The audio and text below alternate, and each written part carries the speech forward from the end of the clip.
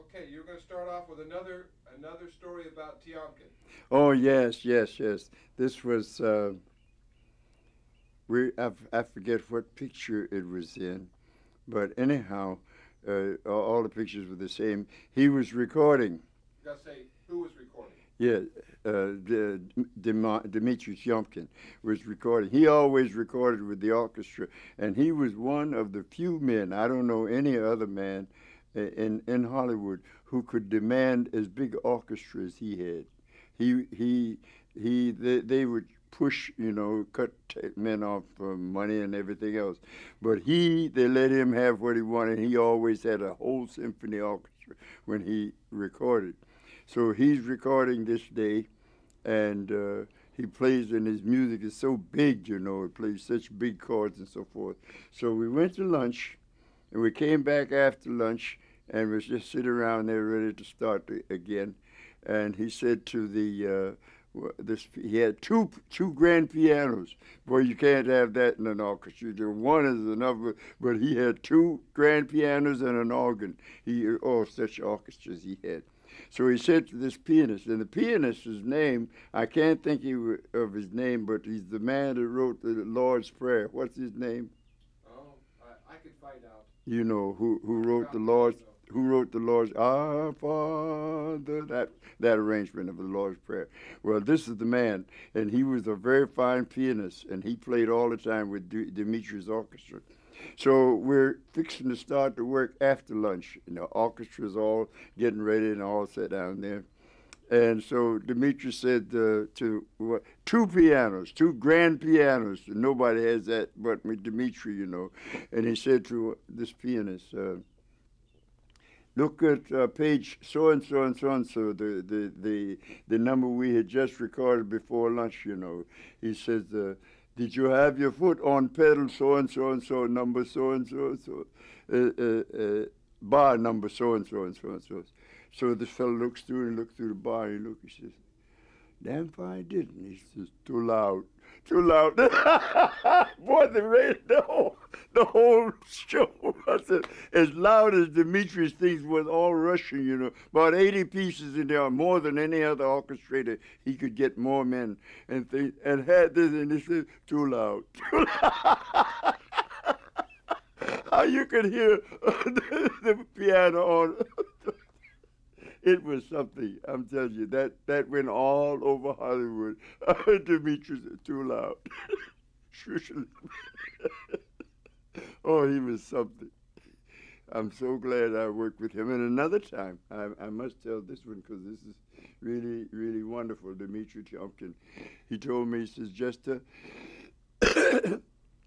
what do you eat at your house? I said, we eat anything we can get.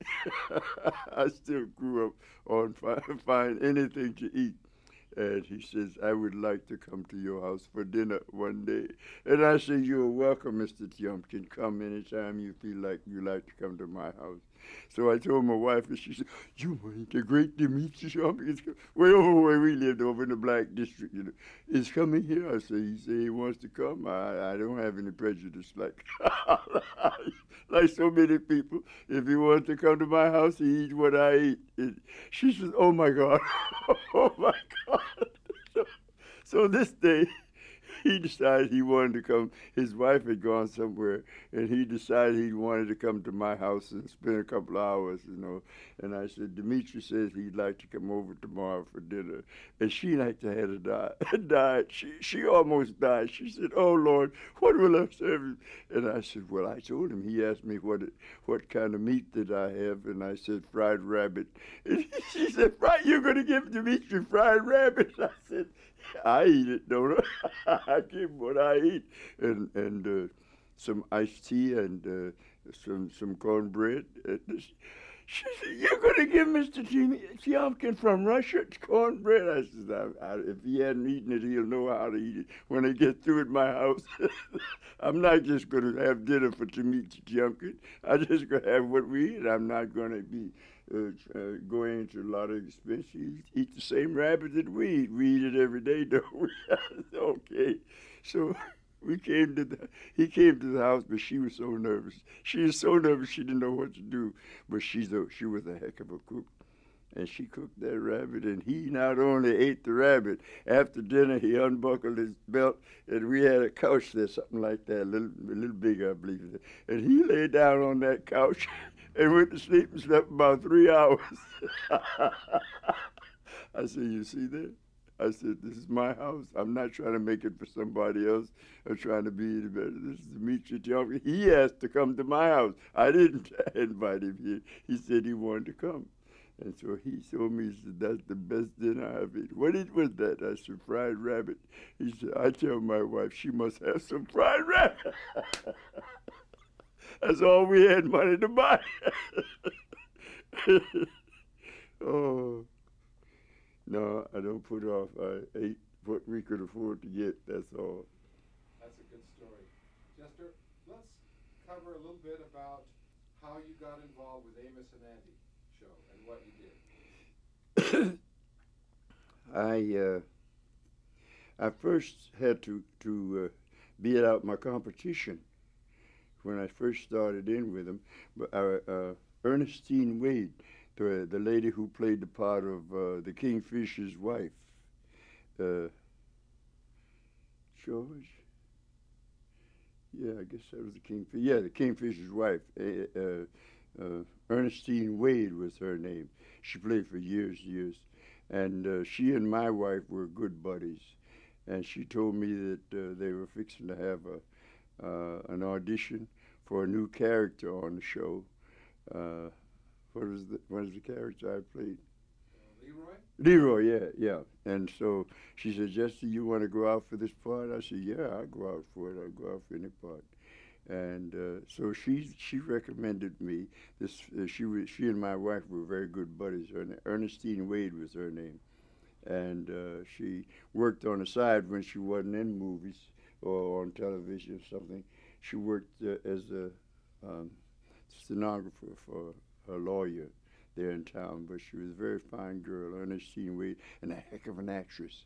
So the day he had his audition, he had about 5 of us apiece on his different characters, things like that. And evidently they chose me for Leroy, the Kingfisher's brother-in-law. And then after that, sometime after that, they won another picture. I did another picture, another character. Who was that? I did Leroy, the Kingfisher's brother-in-law, and then I did Henry Van Porter. That's right. He was one of the Kingfish said he wanted somebody in high society, in black high society, who wore nothing but a derby hat or something like that all the time. So I went out for that and got that, and I played those 2 characters for about 10 or 12 years. When did you first start with Amos and Andy? I don't know what year it was, but it was way back. Altogether, I played about 15 years, 14, 15 years altogether. Some of you don't get in each and every part. Sometimes maybe 2, 3 weeks before I get another part. I mean, my part, one of the 2 parts. I played Henry Van Porter, and I played, what was that? No good.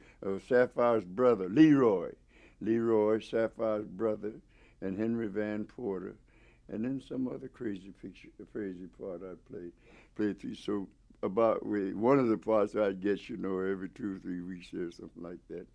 For years, all the years I got, and they were different characters. Now Leroy, the Kingfisher's brother-in-law, I played. That's her brother, Sapphire's brother. I played, and that was the first one. And he was no good. I mean, he never worked.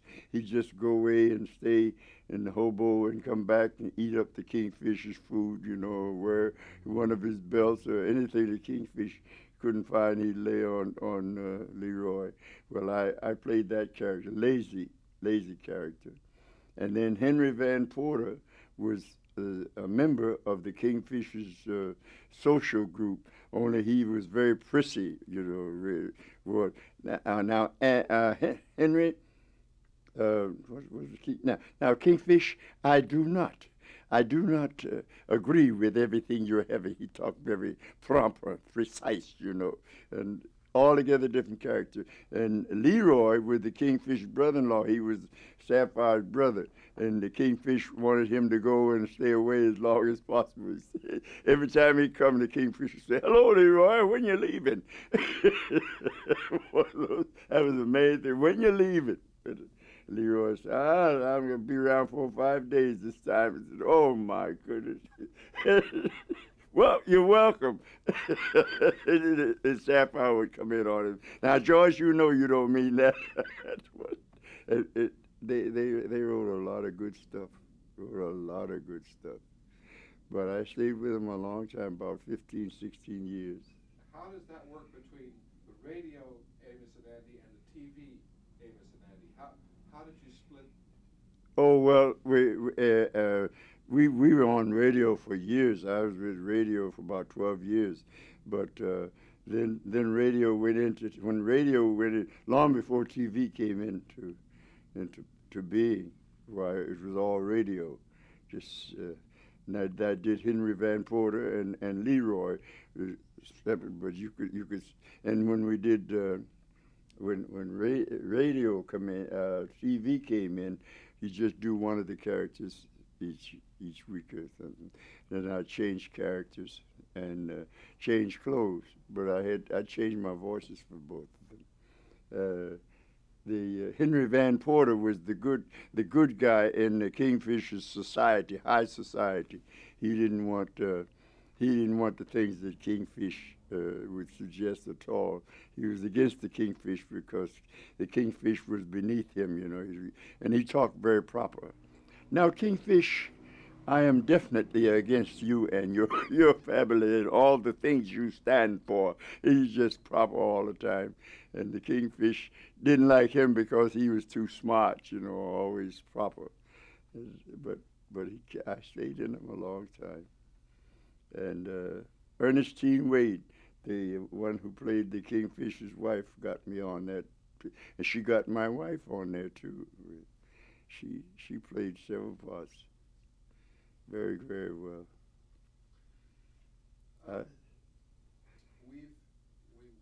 We're covering a lot of territory here. While we're on the television, let's talk about your involvement in Amen in the Nat series. Oh, I got that.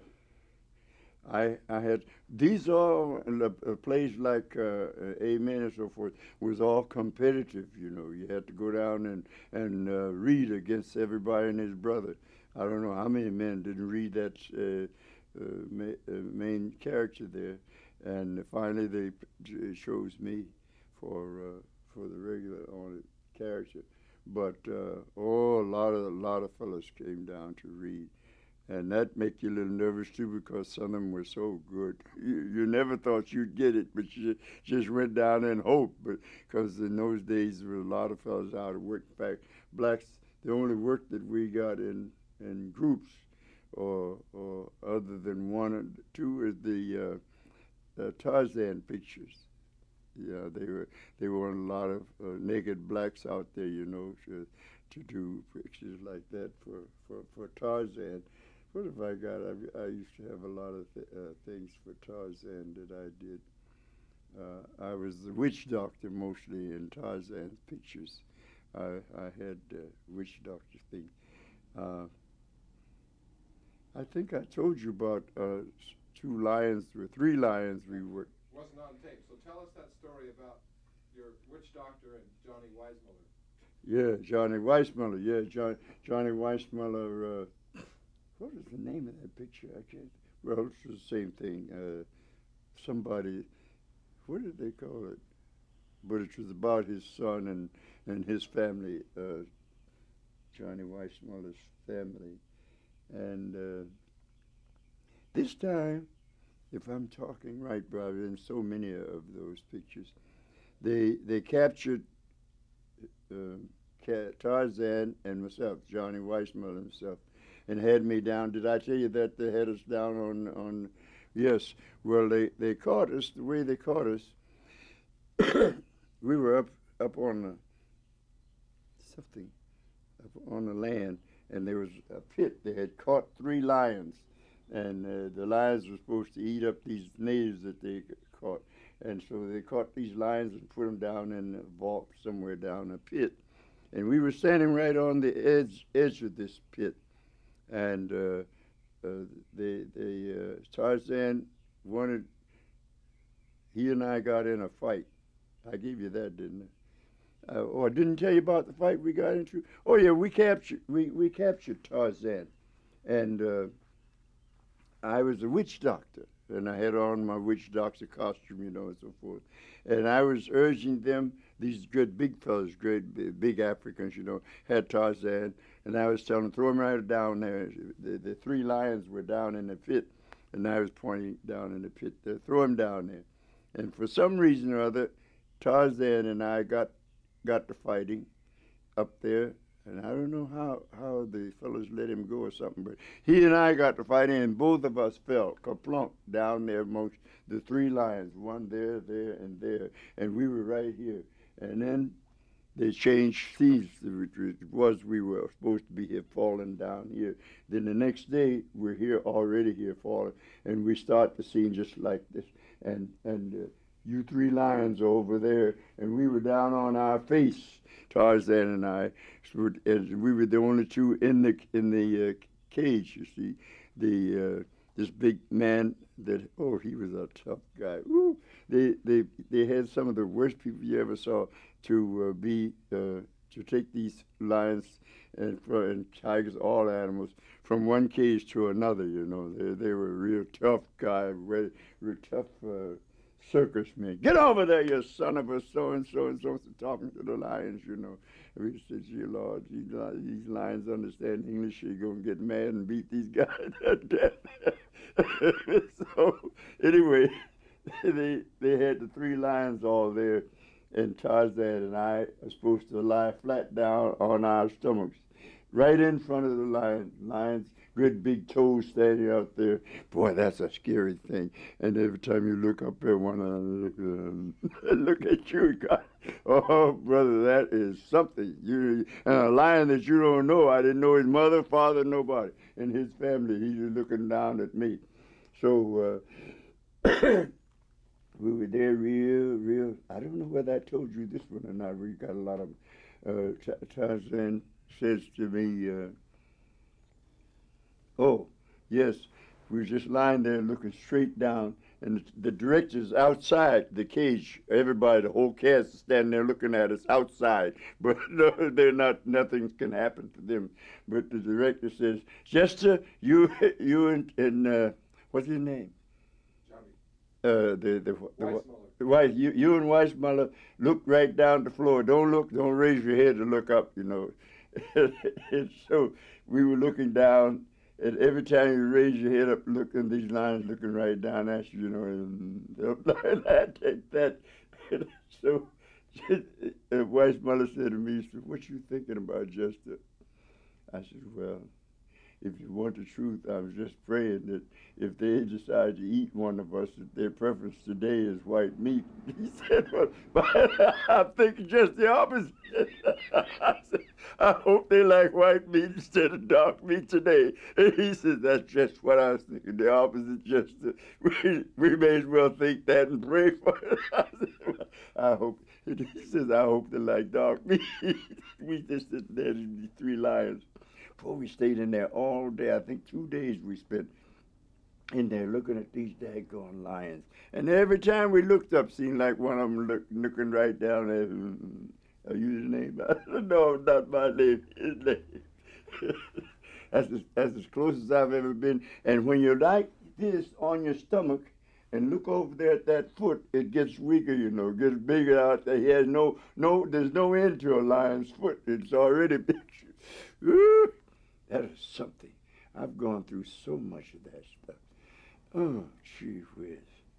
Just terrible. But I like it. And you got the one in there about the dark meat in there. I gave you that one, didn't I? Yep, we got that one. Yeah, yeah. Tell me, you made a comment about, I'd like a general comment about, I've run, it was a quote from a newspaper saying, I've run naked in more Tarzan films shouting Moana. Could you give just some... One of this and one of that. Yeah.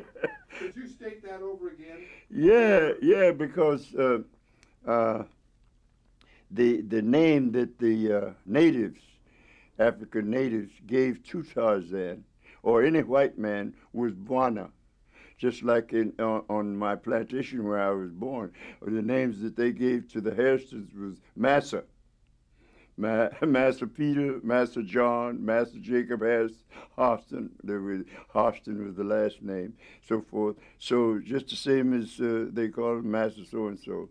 They did in Africa call their masters Master so and so. That's the same way we got it over here, and but yeah, we call him Master. What about your involvement in Tarzan films? What have you done in some Tarzan films? Oh, gee whiz, I was in Tarzan for a long time. I was a witch doctor. And so that made me get more work than because the witch doctor was always around, you know, giving somebody a pill or something. Well, one time, where that pay was at MGM.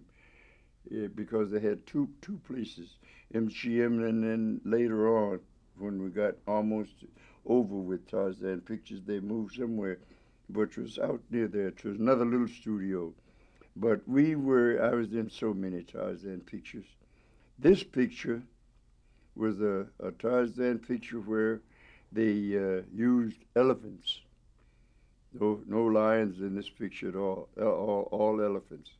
And we had to go into so many. You had to be able to swim, and the director asks you when you come in to sign your name to take a part for the picture. Said, can you swim?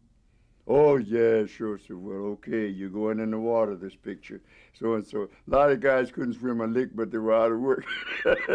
Lying, but gee, we're lying like the devil. Everybody could swim. And the directors knew that thing, but they needed the help of all these fellas.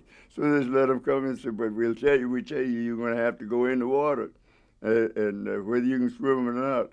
And I was a good swimmer, so it was all right, but a lot of those guys couldn't swim. My buddy, Hamilton McLean, just got a letter from him yesterday. He's been sick for years in a hospital in Chicago now. I've been writing to him for 2-3 years in that hospital. And he couldn't swim. But he was in a lot of Tarzan pictures. He just say yes, and just get lucky enough to be in a rowboat with somebody who could swim or something like that. Just plain luck. But we were all out of work. As soon as we heard that they were going to make a Tarzan picture, that's just like Santa Claus Day, you see, coming up. So everybody could swim, and that's the first thing the director asked every black that signed up to be in the picture. Is the next word is, can you swim? Oh, yeah, sure. Okay, everybody could swim. Only half of them could swim. My buddy couldn't swim. He come from Barbados, Hamilton McLean. This boy's sick now in Chicago. So when they got in, and we got in little boats, one big picture, I remember, we were coming up over in, where's the studio? Over here where they used to have, they had 2 studios over there now. They don't have many studios over there now. I'll tell where they were. But anyway, we signed up for this picture, and we got in. This same man that's in the hospital now, he and I were buddies, and they put us in one little boat, a little rowboat. And in those days, the Africans stood up in the boat. And that is a heck of a thing to do, to stand up in those small boats and row. He rows, one fellow, the front man rows this side, and then the back man rows that way, with his oar, you know. And you have to learn how to do it. It was hard to learn. but we learned how to do it so they know, are you a back man or front man? If you're a front man, they put you on the left, and so forth. And well, we're in here, and we're rowing up this place here. What happened here now? Oh, yes. We did this picture for about 14 days. Every day we go ahead, and all day we were just rowing from way down here, and we could go up there about a half a mile, up this big long river, just rowing, standing up. Nothing but little G-strings, they call it, G-string on it. That's all they had. And we're rowing up the boat, up the river.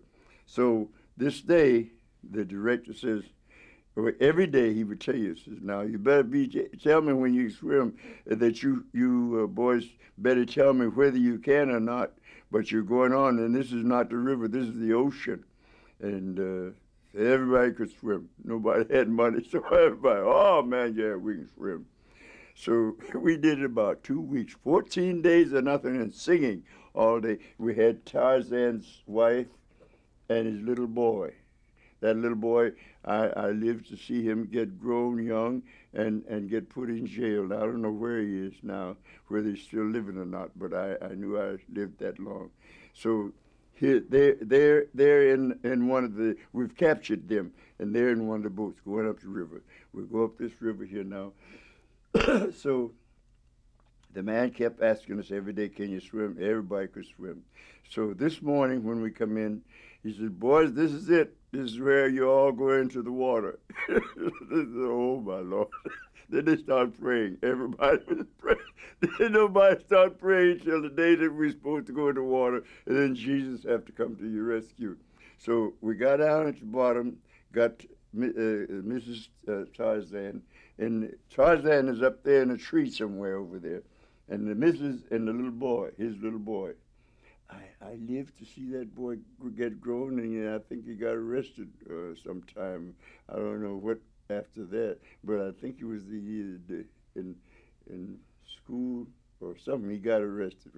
But anyway, he was in there 8 or 9 years old, and so here they come up. These fellas all come up, rowing in this boat and singing. We captured Tarzan and his wife. We're taking them up the river to us, and we didn't see anything. I saw these elephants, over a week before we shot this last scene and thing, but we didn't pay attention to them. We thought there was a circus in town. And doggone, this morning, when the last day, we passed by, and here were all about 10 of these elephants right at our place.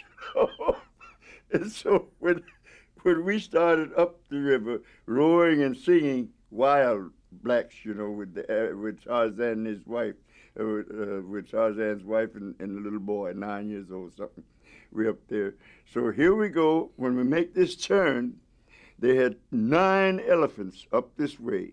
And these elephants come, they open the place, and then these elephants run down the river, and we're going up the river. And says, the director says, now, fellas, you're going to come head to head with these elephants as we come in line. They say, what?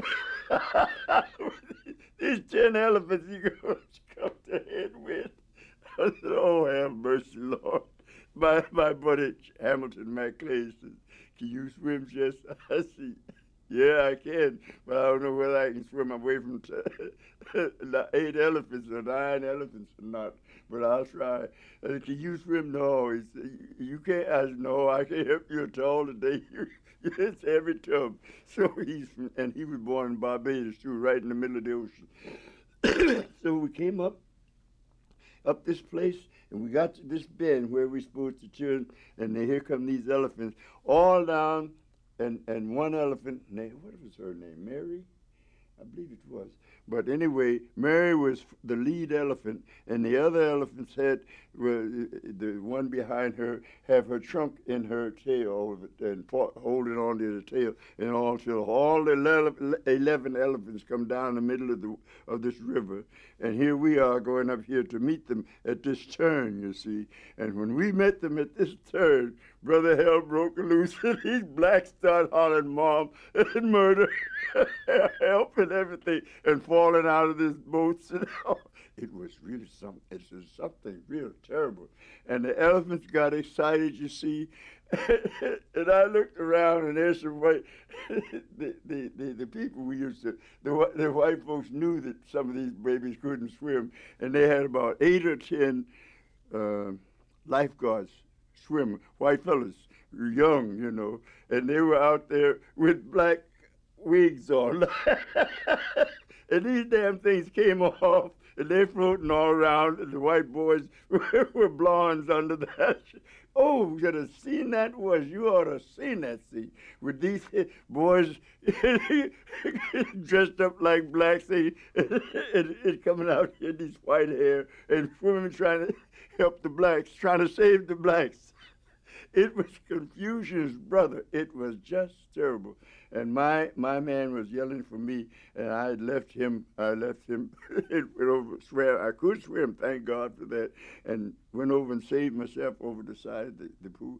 But it was a long time. Nobody got hurt or killed in it, but it was real confusing. For a half hour there, boy, it was nip and tuck, and you could see these black wings floating around on the top where the boys, white boys had lost them, and here they were blonde, all poor. You're talking about messy.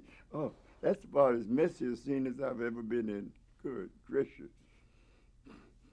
Jester, I would really, that was wonderful. I would really like to capture a general statement. I'll read what was quoted in this article, and if you could repeat it, or something like that, it's general about your Tarzan involvement. This is quoting you. It says, I've run naked through more Tarzan films than I care to remember, wearing a ring in my nose and yelling Bwana. Yeah, oh sure. Could you say something like that for us? Well, I said that like that. It's Bwana. You mean to make a situation out of it? I just want you to kind of repeat something like that. Yeah. Oh, yes. Saying Bwana. Well, I thought I had said a good bit of it in the restaurant, trying to get what these blacks who couldn't swim were yelling. Bwana, his voice, Bwana this and Bwana that. Bwana help me. And all of them were talking about Bwana this and Bwana that. Please help me swim. But I've saved more. Could you repeat something like this that get almost to these same words? I've run naked through more Tarzan films. Oh yes, I've run naked through more Tarzan pictures than anybody's ever seen. Yelling Bwana this and Bwana that, and Bwana please save me and everything. Yelling, trying to get Mr. Charlie, the white man, to help me out of there. And it wasn't anything but blacks to help. Half of us couldn't swim. Yeah. Do you remember any stories about, other stories about Johnny Weissmuller or? Johnny was a very nice guy. He and I got along fine. I got along fine with Johnny. He didn't do too much talking. He stayed by himself mostly. In fact, the only times I ever saw Johnny were when he was called from his dressing room to come on the scene. He didn't do too much loafing around and talking. You know who did more than that? Was Bing Crosby. Bing was very sociable, and he was always had somebody in a quartet or talk and tell some story. That Johnny, his buddy, who was with Bing Crosby, Bob Hope, never did. They were just the opposites from each other, like that. But Bing was always, because he was very sociable, and Bob didn't hate. Or people didn't hate him, he just didn't bother as much as Bing. But Bing always had 2, 3 fellas, and he liked quartets. He any 4 men to him was a quartet. He wanted to buzz. Okay, let's buzz one. He always called it buzz, and he'd get to sing quartets with you, but not Bob. But they worked in a lot of pictures together. Did you work any pictures with Bob Hope and Bing Crosby? Oh, yes. I worked in a good many of them at MGM as an extra. I forget the names of them, but especially with Bing Crosby. Bing and Bob, because they used to do a string of pictures together. I don't remember the names of them now, but I was an extra in practically all the pictures that they did back in those days. Bing and Bob, and another white comedian. What was his name? He was a very fast comedian. Oh, I can't think of his name right now. But I was in a lot of pictures that he was in. You told about an incident about auditioning for directors, like at MGM for a butler part. Do you remember that story? He asked you about your education. What did I tell him? You're auditioning for a butler part at MGM, and he asked you about your education. And you said, imagine that. In order to get to have a, let's see, what was it? Oh yeah, to do an extra part, and you had to have all those degrees. Yeah, to carry a tray of glasses, you got to be Phi Beta Kappa. Yeah. Yeah. Well, I had had a lot. I had 2 years at the University of Massachusetts and 2 years at Tufts University, and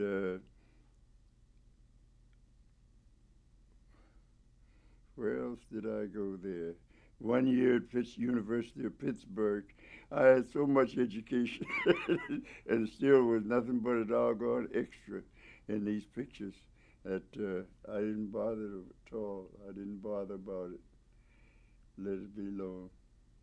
Do you remember that story about the director? You were trying out for a butler part. Can you tell that story? I can't remember.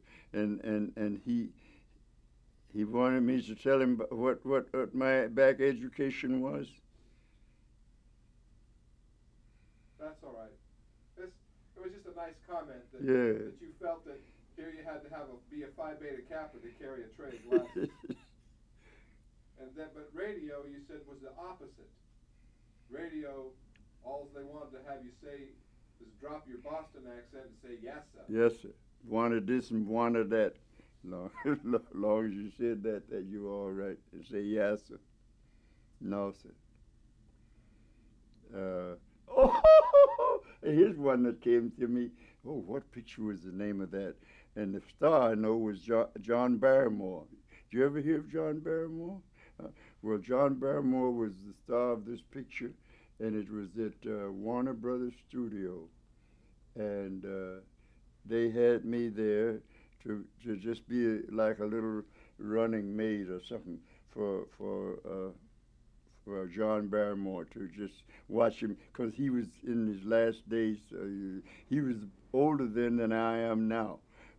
John was doing this part, and they wrote down some of his lines, and would had me giving him some lines and someone else helping him with the lines and so forth.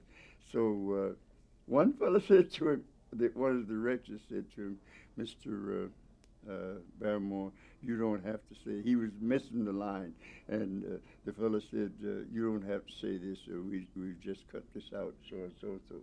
So I went to him, and he says, did you hear that? And I said, no, sir. What was it, Mr. Barrymore? And he says, they've castrated me part. I said, they have. He said, yes, they've castrated me part. I'll never forget John Barrymore. They've castrated me part. And what else did he do one day? He was doing something in that picture.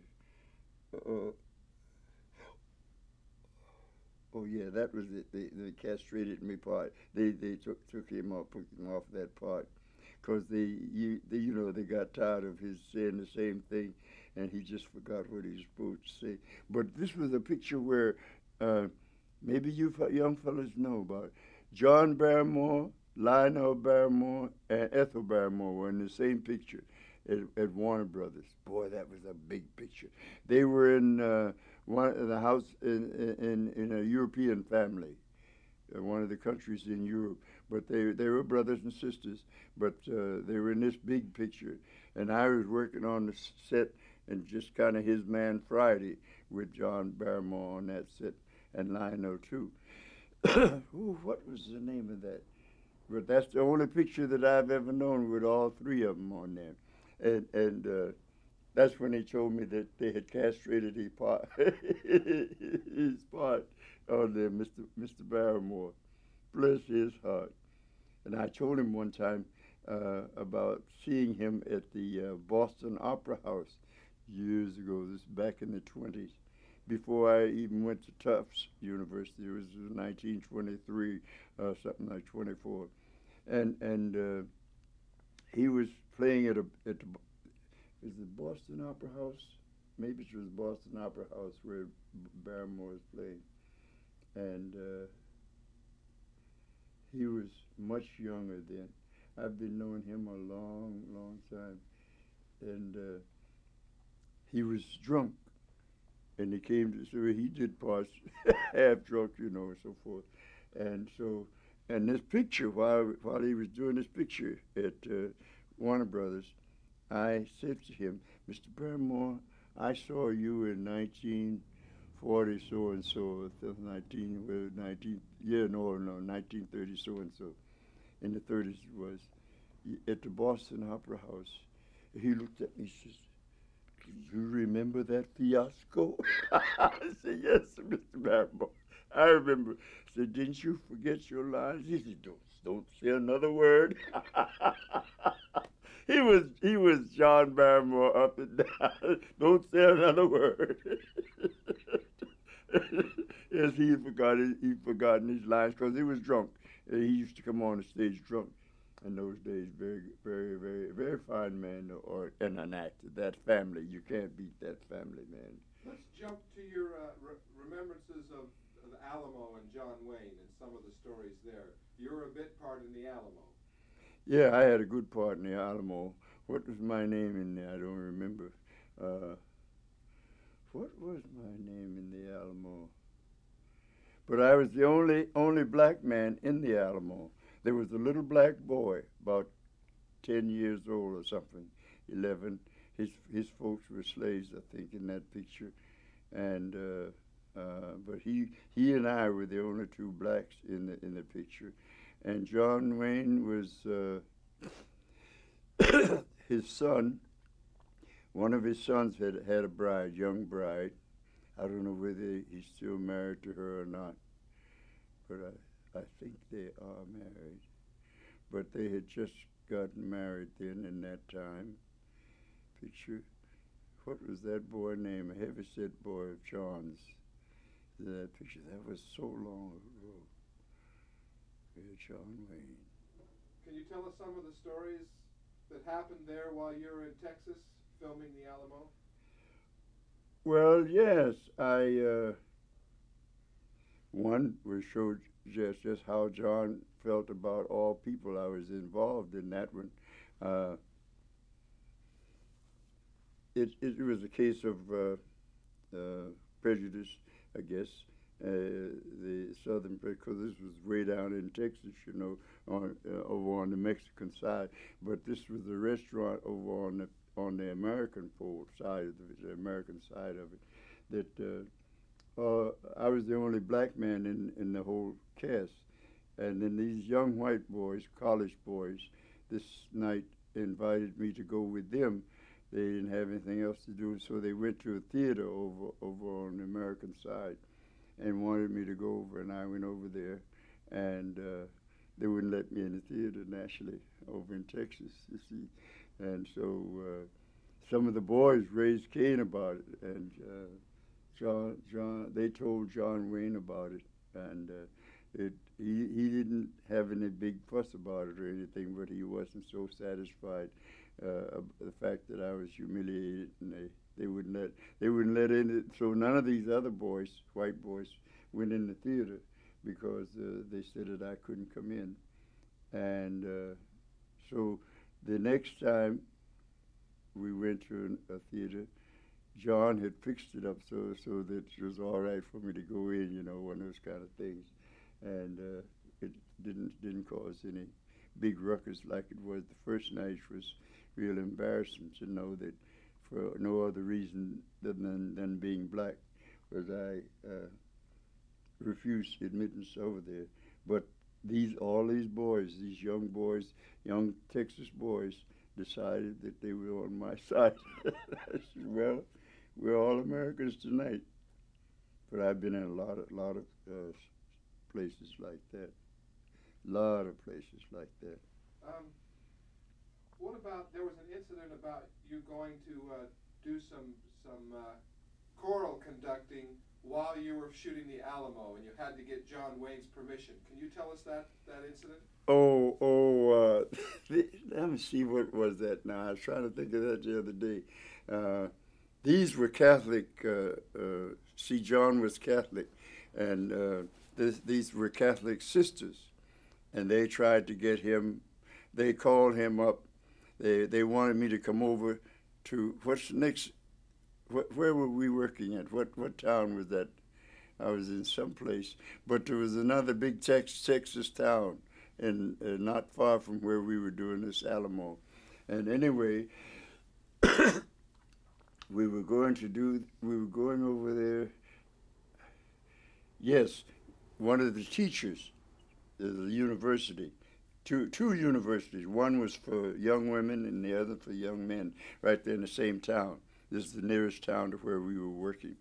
And the women, these sisters, called me up on the set where we were and wanted to know whether I could come down and work with their girls, with some spirituals of mine, an evening or a whole day. And then she said, we can get some boys from the college up there, and they'll come down so that we'll have a well-balanced choir with men and women. And so I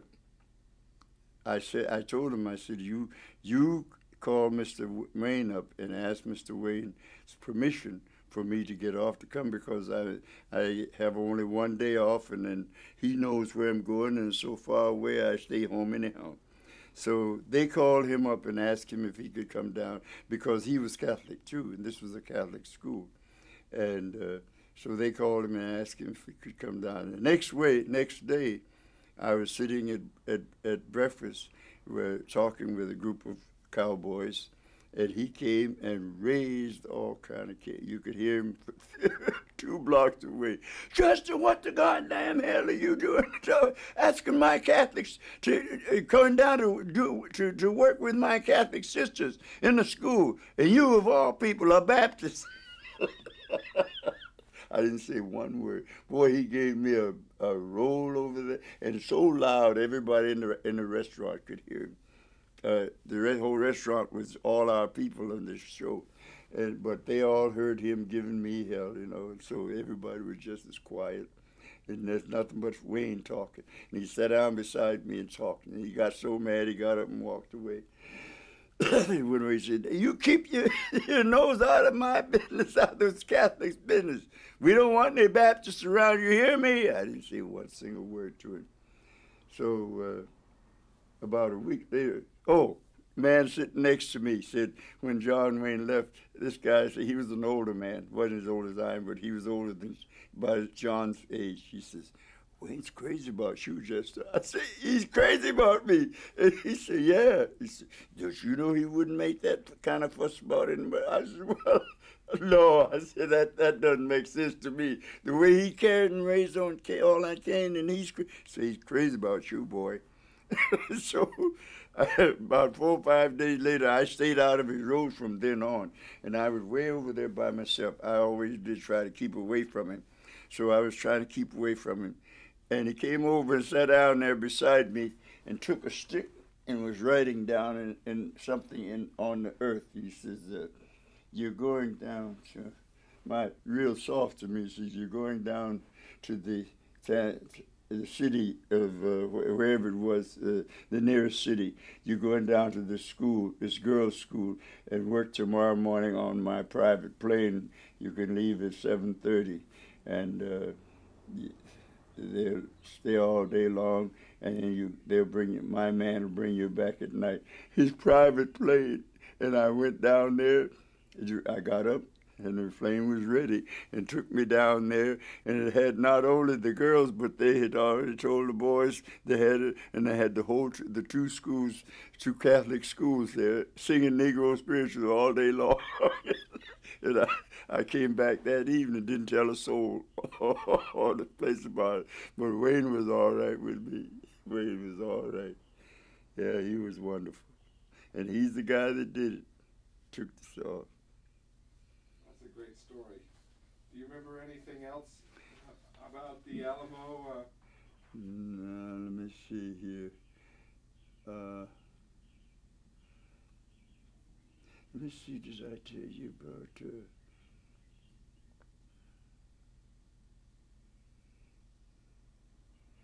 No, I think that's about all I can think about now, about trips and things with the shows.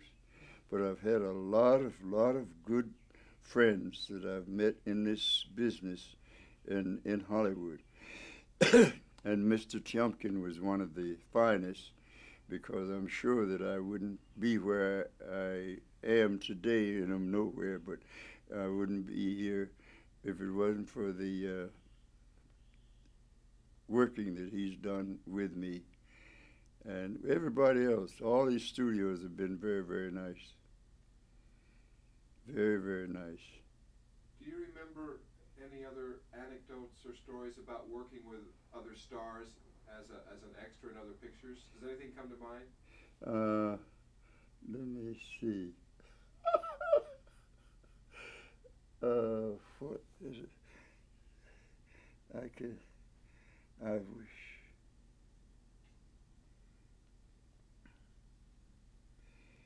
Oh, I don't know. In this concert that I've done here this last week, I'll never forget this concert, because up in Blues Creek, North Carolina, because the white people who took me up to the town where my grandfather was also a boy up there. They are the ones who owned my parents in slavery, you know, and they are the ones who invited me down there. They gave a concert in a little place called Lexington, North Carolina. That's where he's staying now. The man who owns the property that the White Hairstons owned in the slavery days, and that's about I wouldn't guess over 15 miles of land, all under the Hairstons' name, you know, and the estate looks just like a big one. Well, that's what it is, an estate. It goes, and he took me all the way up there, clear up to where I was born in this little town called Blues Creek. And then they were so nice when they found out that that's where I was born. These white people up there in Blues Creek took me all around to the little places, you know, to see if I could remember. I said, I was just born here. I don't remember saying single thing. But they just gave me the whole city. It was wonderful. And the first time that a white and black choir, so far as I know of, had taken part in anything, and they sang a whole concert of my songs. And to me, that was all right. Jester, can you share some of how you got involved and with the situation comedy Amen? Let me see. I was called by Mr. Weinberger. Do you know that name? You told me before. Yeah. Mr. Weinberger is the name of the producer. He called me and asked me what I was doing, and I told him I didn't know that he was called me referring to a job or something. But I told him I wasn't doing anything at that particular time, waiting for another job to come somewhere. So he called me. He told me that he would like to have me come over, or and talk to me about working for him. I didn't even know who he was, and so when I went over, I found out that two little girls who worked in his office in Burbank. Two of the little were two of my daughter's very fine friends when she was 7 years old. 9 years old. She's 62 now, but she was 9 years old then in those days. And so these he been talking. They were working. These girls were now working over in what's that town next to where Warner Brothers studio is? I forget. Burbank, yeah. They're working over in Burbank, and that's where his office was, over in Burbank. And so these girls worked for him, and they had heard him talking about they wanted a comedian around my age, had been in the business a long time and so forth. And when they got through talking, they got in touch with Mr. Weinberger and told him they knew just who they wanted, and they ought to give me a chance and call me first. And they did call me and didn't call anybody else. They called me, and I stayed there with them 5 straight years. And then this last Sunday, I was called before Sunday, called on Thursday. He called me. We've been out over 2 years now. But he called me up and told me that he and his wife were giving a party at one of the big hotels over there, and they wanted to know if I would come and be a part of the number of guests that they were having, and that he was inviting Marie Horsford. That's the girl that played the part of the daughter. He invited her, and we were the only two from that cast that went. And I found out that he told me he would send for me if I came. And he did. He sent a car for me. And I went over, and he had it was at this hotel. And he and his wife had rented a room in the hotel to stay there all day long while they were there. And the downstairs, he had it all rented out for some Jewish party he was giving for something. And it was just packed with people, and that's the way he does all the time. He'll write me or call me up, his wife or something, and tell me that they're giving something, and I go to anything, all kind of places with him. But let's pause for a minute. Do you need a drink, Jester? Yeah, just I'll take a little. Let's take a few minutes, and I've got a list of questions Oh, I sure. want to ask you about, because there's a lot of things